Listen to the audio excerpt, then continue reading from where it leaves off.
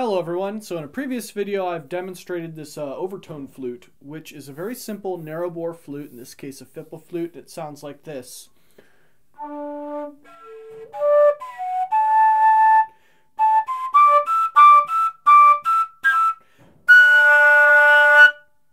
Next up we have the Hulusi, which is an old Chinese instrument that is a descendant of the Bawu, which we will go over later. So this has 3 reed pipes. These are a special type of free reed, a very old style of free reed. The middle reed pipe sounds like this.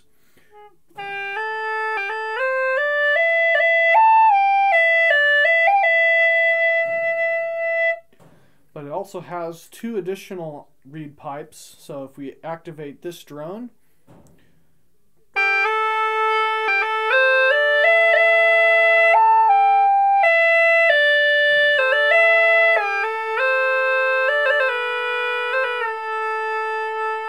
and the third pipe.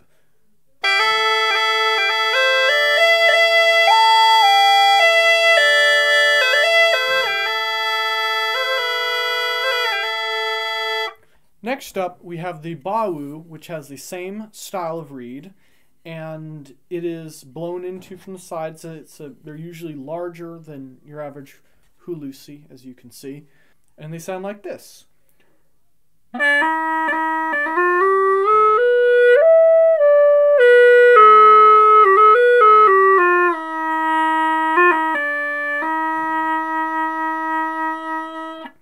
Next up, actually utilizing the same kind of reed but a slightly different resonator configuration, is this beast of an instrument. This is called a Khaen, and it is played by actually stopping these holes, and it's designed in such a way where when it resonates, it will only resonate when there's the correct balance, and it will stay mute. But these reeds don't consume a lot of wind.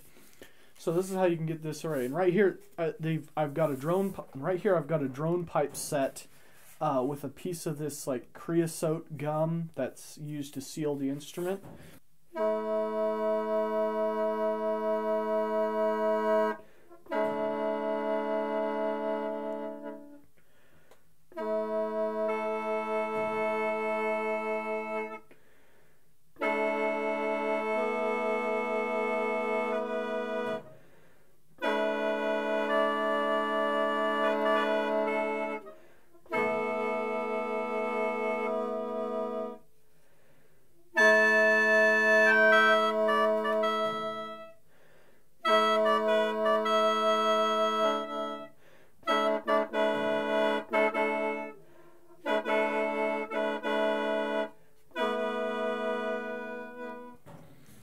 It does take a bit of breath. I'm not very used to circular breathing at all, so I'm not the epitome of this sound. You can go on YouTube and check out a little bit better examples of the playing, but I think it's a cool instrument. This one is quite out of tune compared to concert tuning.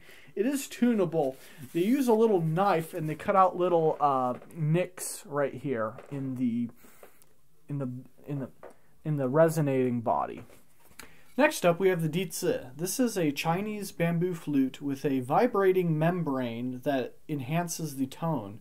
The membrane is made out of a sort of like paper-like material that's inside of young bamboo, and it's glued on using a sort of donkey skin glue stick, kind of an old school glue stick that's activated with water.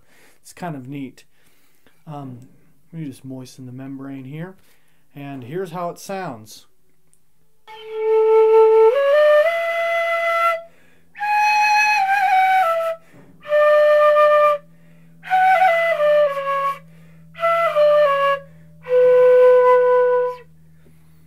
And of course here's another Dizi, but instead of putting the bamboo membrane on, I put a piece of heavy Scotch tape on here.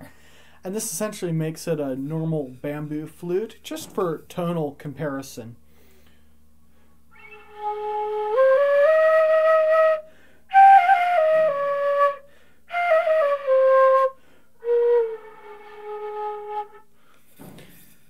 As you can see, it's much more mellow. The Dizi has a bright, kind of singing sound to it because of that little vibrating membrane. So next up, we have a big flute called a Xiao, and it's got a few more holes than the previous one. This is an 8-hole Xiao, and some people call it a Xiao. This one breaks into 3 sections, and you can also twist and turn as you wish.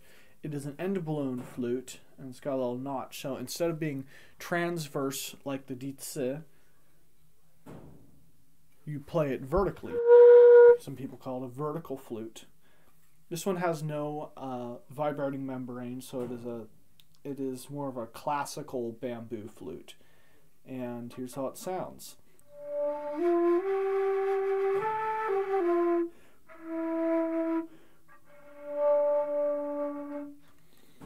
Well, I hope you liked this video. Don't forget to like, comment, subscribe, and definitely don't forget to hit that bell. Until next time, thanks for watching.